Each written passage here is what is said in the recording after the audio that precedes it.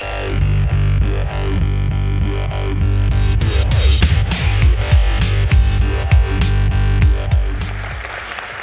wanted to talk about what TC39 is doing and how you can help us, because as Maggie was saying, we actually need your help in figuring some of these things out. So yeah, I'm Daniel Ehrenberg, or Little Dan on the internet. I live outside of Barcelona, and I work for Igalia, which is a consultancy that works on free software, a lot of web browser work, like embedded browsers and new CSS and JavaScript features. And I mostly work on TC39. So to recap the TC39 stages, we have stage 1. We're talking about an idea in the committee openly and with the community, but we haven't really decided much of anything. At stage 2, we decided we're going ahead with this. We want to do this feature, and we have a first draft.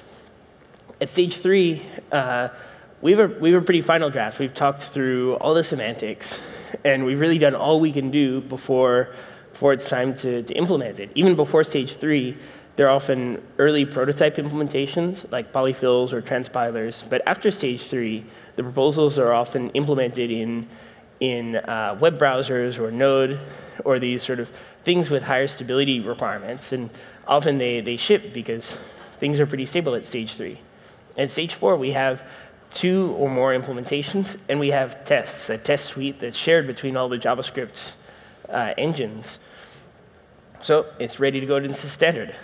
Wanted to talk through some TC39 proposals by the stages. So with these stage 4 proposals, they're at least in the draft specification, and they're going to go out in ES 2020, assuming nothing goes wrong. It's not clear what would go wrong.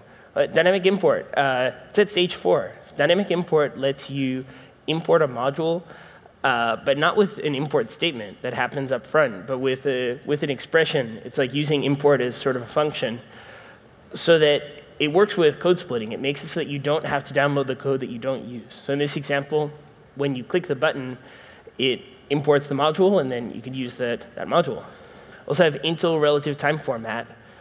As Christoph said, I've been helping out with these proposals, and I'm just writing down the names of the other people. ZB Braniecki did a great work on this proposal in terms of assessing the need for this. There are all sorts of different internationalization features that you could imagine, but one that comes up pretty often is that you have a certain length of time, like in 5 minutes or 3 hours ago, and you want to represent that in a way that's localized. So this works with different languages, and it gives you these strings that are just commonly needed in user interfaces. In optional chaining, there's if you have some big sort of configuration object that may or may not have certain properties, if you use dot to access them, you have this annoying thing where if something's missing, then it throws an exception, because undefined dot, that's just a type error. So instead, you could use question mark dot, which only gets it if you don't have null or undefined. Similarly, nullish coalescing. A lot of people like to use double bar or for sort of defaults. So you want to say, OK, so if this option is provided, use it. Otherwise, default to this other one. But if you use or, this is really broken, because then if you have 0 or the empty string or something like that, then it suddenly gets treated as the missing value, and you go back to that other value. So nullish coalescing, this question mark operator, just checks for null and undefined, kind of like optional chaining. These features are implemented in multiple browsers. They're there in Babel and TypeScript, and import is in bundlers and polyfills. So they're standard, even if they haven't, as far as I'm concerned, even if they haven't landed with ES 2020 not having come out yet. Now we have some stage 3 features, like weak refs. Weak refs let you refer to an object without holding it alive. So this could be useful for certain kinds of caches or observation patterns, where you create a weak ref, and then you can call this deref method to get at it. This slide, actually, almost all these slides here come from the actual proposals in TC39. So I'm trying to give you sort of a slice of what you hear about at the meetings. we've been spending a long time debating all the details to make sure that Wheatgrass work as similarly as possible between different JavaScript engines, because everyone has a different garbage collector with different details, and it's important that the application work the same way across those. So one thing is, if you call deref once, you're going to get the same result if it's in the same sort of straight line of code. Also have private fields and methods. So what we decided was that you have a hash at the beginning of a name of a field or method inside of a class. And what that means, see an audience member shaking their head. I know some people really don't like the hash, but it's the best trade-off we could make. These things are often pretty difficult. If you really want to make sure that something can't be accessed outside the class, this gives you a way to do it. So you can think of hash as sort of the new underscore. Not for everybody. If you actually want your code to be accessed from everywhere, it's good. But if you want to make a library that you evolve the internals over time, while the interface stays the same, you might not actually want those underscore things to be part of your interface that you're maintaining compatibility over. So it's just for the cases where you want strong encapsulation. Last thing I would want is for us to become like with Java conventions where you have to use getters all the time. That's not what this is about. But if you have a counter where you have this field underscore x, which is kind of discouraged, you can still access it. But with private, with a hash, you can't access it outside the class. That's at stage 3. So some stage 2 features, we have decorators. Decorators let you extend the behavior of classes. You could decorate fields or methods or the whole class.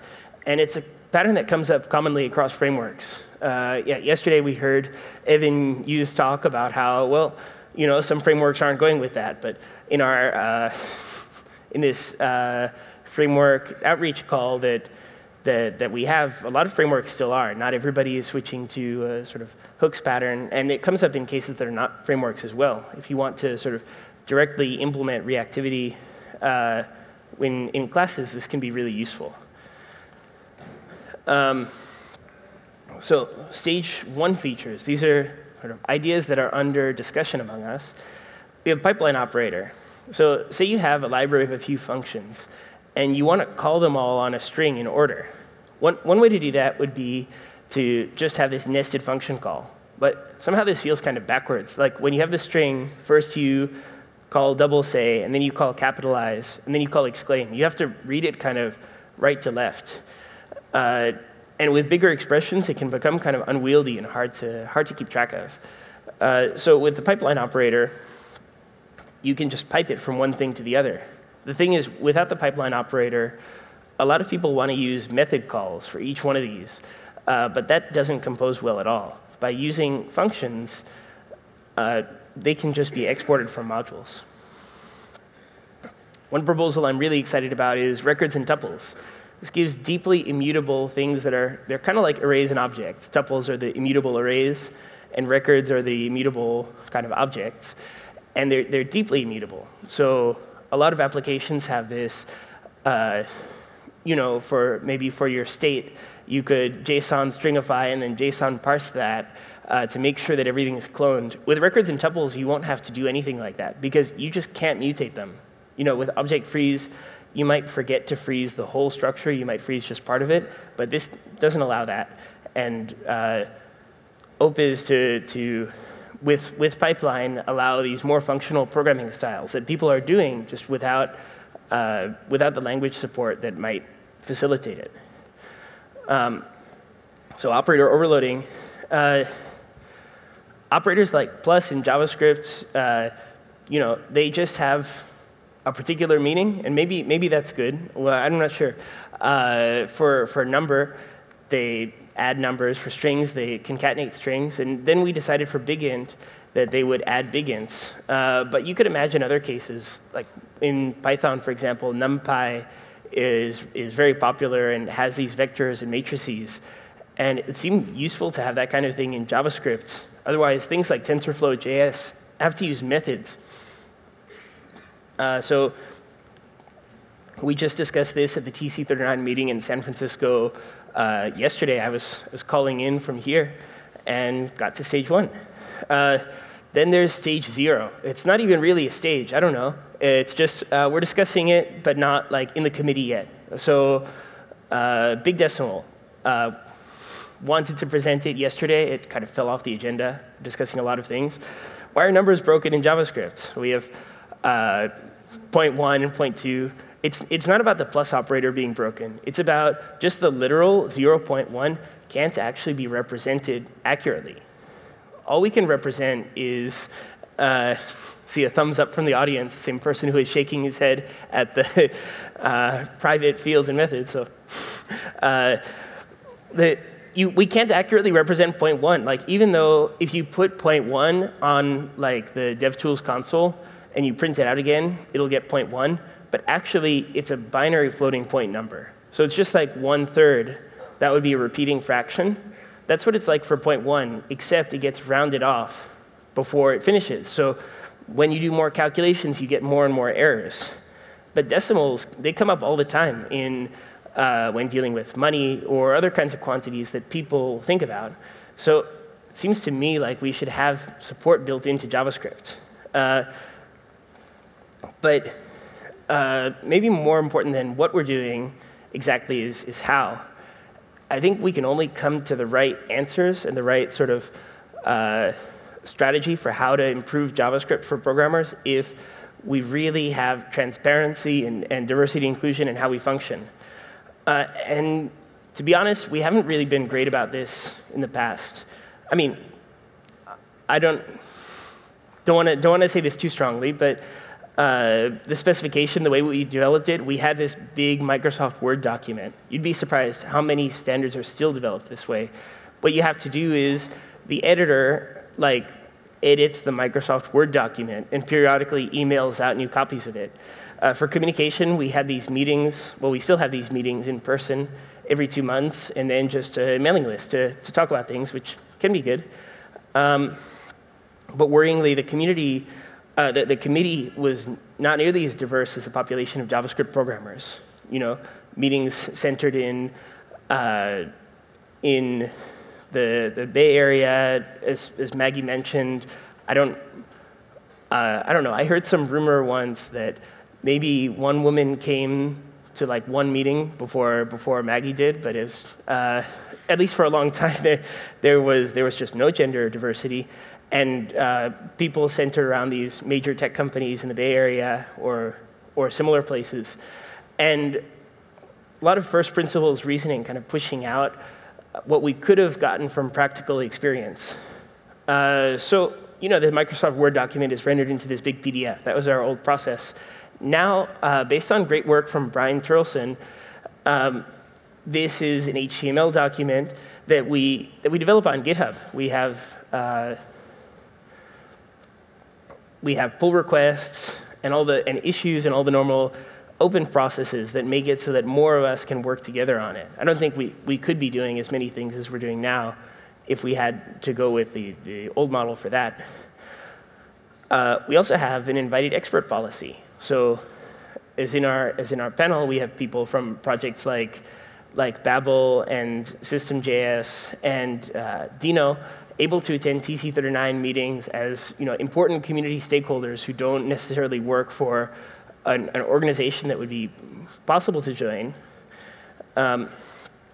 We also have these regular calls with different community stakeholders, with education and with frameworks and tooling authors, and we're thinking about starting more of these. And in addition to the mailing list, which over the years has gotten kind of toxic, it's gotten to be a place where you can send in your proposal to get it sort of torn to shreds, which I'm not sure is the most productive. Now we have a discourse instance where you can chat with TC39 members and talk about early ideas before they're ready to be a proposal necessarily, or talk about proposals.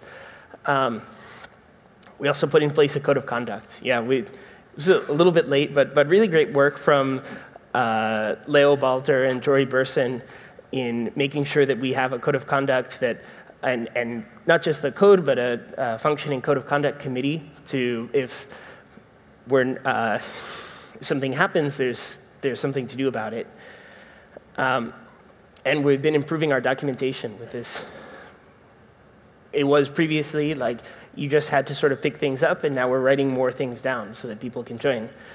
And it's great effort from Yulia Startsev for a new website, as well as surveys. So one way to get feedback is through GitHub issues or through meetings or through calls, but also we're doing more extensive surveys, but really kind of scientific surveys that measure more than what you might expect to compare, in this case, to figure out what we should do for the pipeline operator. There were various different ideas. People were arguing. They had reasoning. It was all kind of sort of in the air, but really making it concrete, giving programming puzzles and bug fixing challenges gives us some more data about how to make these decisions. But the hardest part isn't, building those structures I think is really important and really difficult. It's real work, but the hardest part is the cultural change. As new people join TC39 and also as existing delegates sort of brought in their experience, there's sort of the entrance of new values in the committee about how to make decisions. We might value more accessibility to newer programmers, working with the JavaScript ecosystem to integrate well and to provide good transition paths, incremental prototyping. Maybe most radically, we could have practicality over perfection. It's not like we've all decided as a committee that we value this over that, but there are new ideas at play in our consensus process, and we're still working out how to make trade-offs and how to integrate these different value systems. So it's going to be a process. So I'd really appreciate your help here. There's a lot of work to do, and one way you could help is helping us refine proposals in GitHub issues. You can post comments or pull requests to the specification or supporting documents. Here's temporal. We can collaborate on test262 conformance tests. The folks at Boku have been really working hard at maintaining test262 and creating an inviting environment for new contributors. So this is part of the promise.any proposal, fixing up some tests.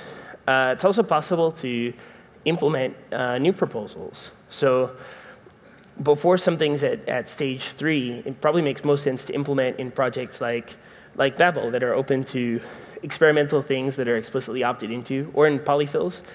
And later, once something's at stage 3, so many different JavaScript engines, all the engines that are in browsers, lots of other embedded engines, and tooling are all open source and interested in contributions and mentoring new contributors. Once those implementations exist, it's really useful for us if people can prototype their code and give feedback in issues, especially leading up to stage 3. To get to stage 3, I really want to have good confidence that we've exposed this to the community and gotten good feedback from JavaScript developers. We're also working on educational materials and documentation. And we've been collaborating with MDN to provide good documentation for proposals. You could even join ECMA and come to TC39 meetings. Hope I've made it clear that this is not a requirement to contribute. There are lots of ways to contribute, and so much of the work happens outside of meetings. But this is also a really valuable path. So talk to me or one of the TC39 chairs or the ECMA Secretary General if you want to know more information. So overall, lots of things are coming to JavaScript, and I hope you like them, and I hope to have your help in making these things better. And the stage process helps to clarify where these things are. These things are not all at the same amount decided. The stage 4 things, they're in the standard. The stage 1 things, we're just chatting about them, and we're just trying to, at the beginning stages, figuring it out. And we're working on creating a friendly and open environment. It's a work in progress, but I like to think that we've made some advances. But let's think about what really matters. the climate emergency. Power structures, hierarchical power structures, are destroying the world, and this is really important. I'd like to think I'm not convinced that we're going to get through this just by sort of trusting that